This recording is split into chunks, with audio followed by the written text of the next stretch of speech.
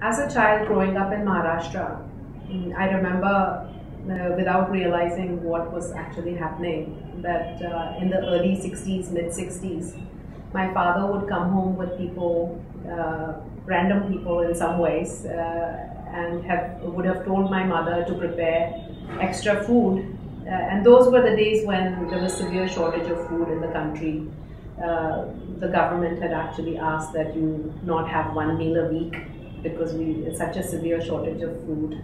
And these people who came were maybe the meal that my mother prepared during the day was the only meal that they had that day. So when you think about food security, today we have abundance of food in a way, but despite that, we still have 300 million plus people who don't have enough food. If we think about the increasing population and the projections that we have in front of us, that we will be looking at maybe possibly 9 billion people, depending on what projections you look at. We need to really think about our ability to produce enough food which is available at a reasonable price for all people.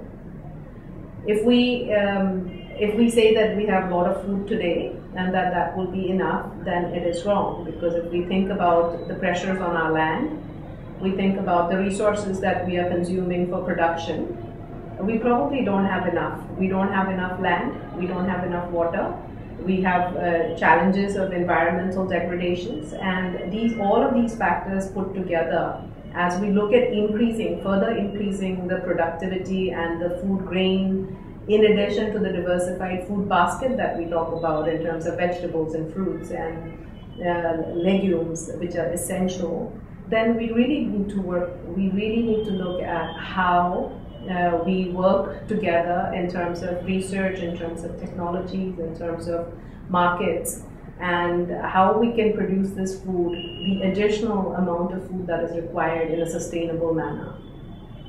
When we talk about sustainability and we talk about green revolution, the high yielding varieties of green revolution brought tremendous benefits. We went from the situation that I was describing earlier about people not having, or government asking people not to have consumed one meal because we didn't have enough grain. And the green revolution really tackled that, brought about a dramatic change in what food was available. Food grains were available in the country.